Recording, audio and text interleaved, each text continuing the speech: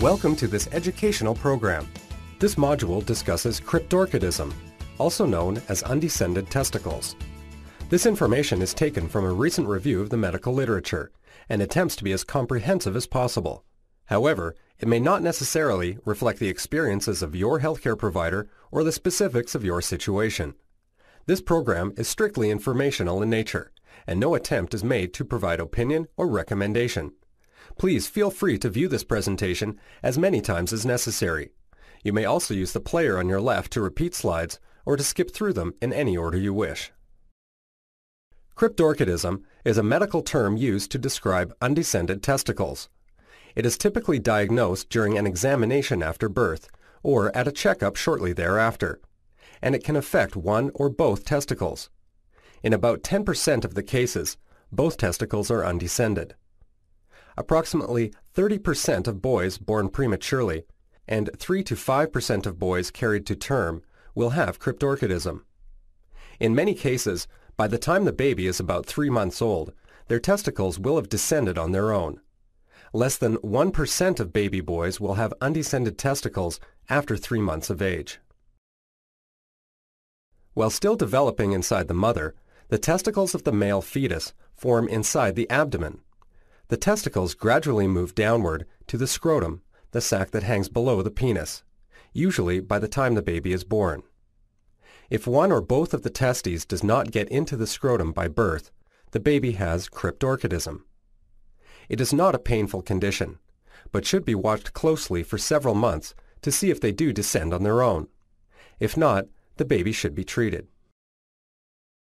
During a routine medical examination at the time of birth, the doctor will check to see if he or she is able to feel or palpate your infant son's testicles inside his scrotum.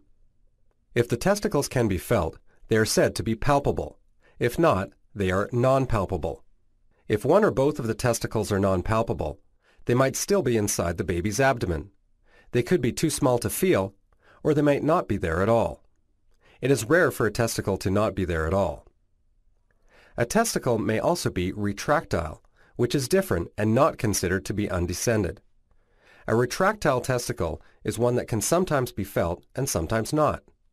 In these cases, you may have observed your son's testicles down at some times, especially when bathing, for example, and then absent at other times.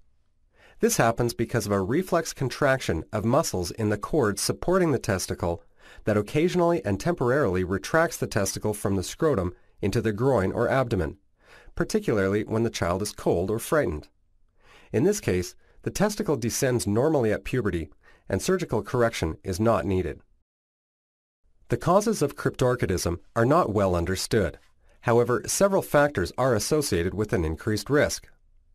These include having a close family member, like a father or brother, with a history of cryptorchidism. Other risk factors include low birth weight or premature birth. If an infant's testicles have not descended on their own within several months after birth, then he should be treated. There are several important benefits of treating cryptorchidism.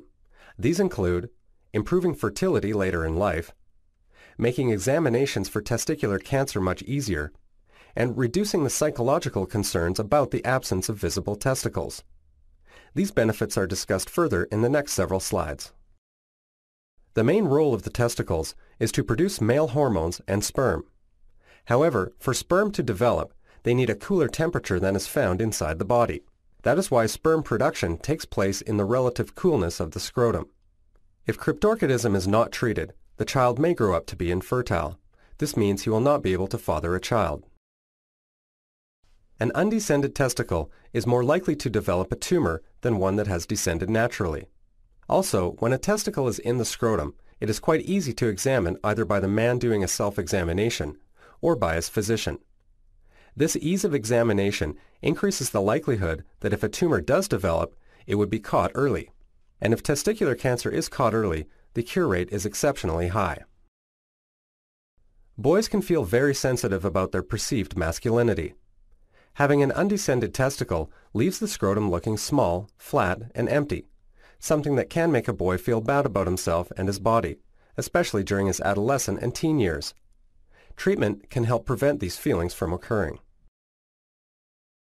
The treatment for an undescended testicle is surgery. It is usually performed from about 6 to 18 months of age. Human chorionic gonadotropin hormone, or HCG, is sometimes used to treat retractile testicles, to speed the normal process of them moving permanently down into the scrotum. This hormone in turn helps the testicles make the male hormone testosterone, which might move the testicle into the scrotum. Injections of HCG are typically given into a muscle like the buttocks and are administered twice a week for up to 5 weeks. Side effects that may occur include increased folds or creases in the scrotum, increased skin pigmentation or coloring, penile growth, pubic hair growth, and aggressive behavior. These are the same types of changes that may be seen around the time of puberty. The side effects go away when the treatment is stopped. Surgery for cryptorchidism is usually performed by the time of the baby's first birthday or shortly afterwards, and is often done on an outpatient basis, meaning that no overnight hospital stay is required. If the baby has other medical problems, or if both sides need to be repaired, a hospital stay may be necessary. The procedure is called an orchiopexy or orchidopexy, and the baby will be given anesthesia so he sleeps through it. Many undescended testicles are also associated with a hernia, which is repaired at the same time. Prior to surgery, your doctor will discuss the planned procedure. There are several things to take into consideration in the surgical treatment of an undescended testicle. First of all is the approach that the surgeon will take. If the testicle can be felt, a cut in the groin will be made to perform the repair. However, if the testicle cannot be felt, the surgeon will first look into the abdomen and groin with a surgical telescope called a laparoscope. If the testicle is very high up, a so-called two-stage repair may be required, where the surgeon first frees up the testicle as much as possible, then waits for it to develop some more, and comes back at a later date to try and bring it down into the scrotum. Sometimes, if the testicle is tiny and not very functional, it may be best to just remove it. And finally, in very, very rare instances, an ovary is found instead of a testicle, in which case there may be a gender condition called intersex, where the baby carries both male and female genes. This will require further discussion with your doctor in taking next steps. Again, this is a very, very rare occurrence. When you arrive at the hospital in the morning, you will check your child into the admitting area of the hospital, then proceed to the surgical area. In some cases, you will be able to go to the operating room and remain with your child until the anesthetic is given and he falls asleep. The procedure itself generally takes about 60 minutes. As mentioned, there are different ways to perform an orchiopexy, depending on the situation. Your surgeon will discuss your son's situation with you and advise you what is most likely going to take place. Sometimes, however, the situation does not fully declare itself until the operation is begun and the testicle is located. If the testicle can be felt, but is in the groin instead of the scrotum, a procedure called an inguinal orchiopexy may be performed. This is where the surgeon makes a small incision or cut into the groin area and scrotum and pulls the testicle into the scrotum. This figure shows the location of the small cut that is made in the skin. During an orchidopexy, a hernia sac is often encountered alongside the blood vessels going to the testicle. If this is found, it is closed off to prevent a future groin hernia from occurring. The testicle is then brought down into the scrotum and anchored there with stitches. If the testicle cannot be felt, a diagnostic procedure using a laparoscope will be used first to find out where the testicle is, or to confirm if it is there at all. A laparoscope is like a narrow tube with a camera on the end. It allows the physician to see into the body without having to make a larger incision. If the testicle is found, the procedure becomes therapeutic, and the physician can continue with surgery to bring the testicle into the scrotum. After surgery, you should keep an eye on your son's surgical site for signs of infection. This includes increased redness, swelling, or drainage. Care should also be taken to protect his genital area from injury for at least 2 weeks. This includes avoiding riding toys, like rocking horses or tricycles. Tylenol can be used for discomfort, and products containing aspirin should be avoided due to increased risk of bleeding associated with aspirin.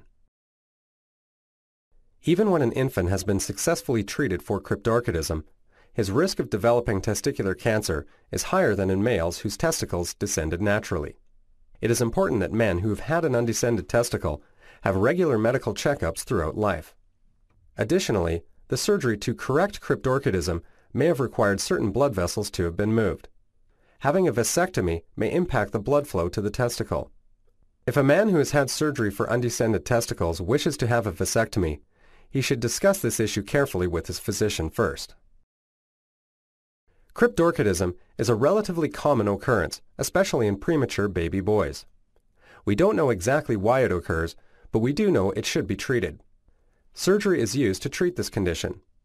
Without treatment, the baby could grow to be infertile and have a greater risk of developing undescended testicular cancer.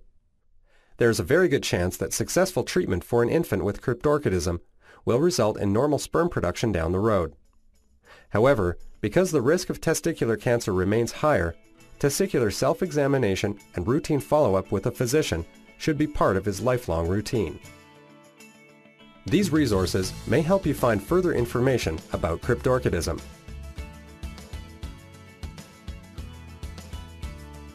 We sincerely hope that this module has furthered your understanding of cryptorchidism.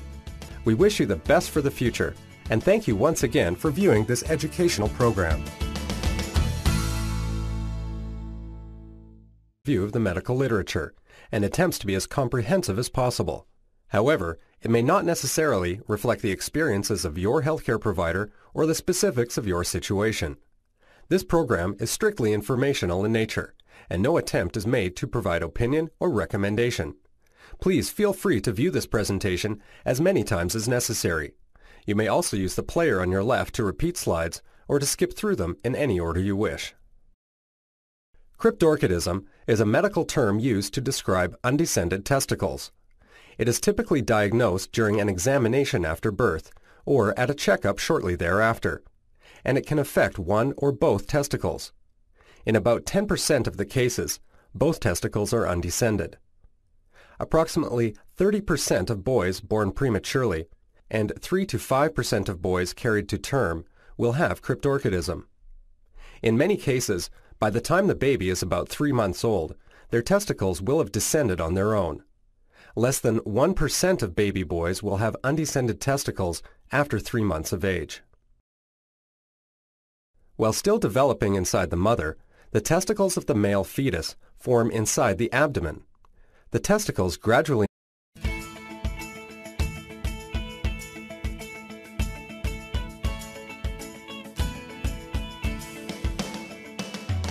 Welcome to this educational program. This module discusses cryptorchidism, also known as undescended testicles. This information is taken from a recent review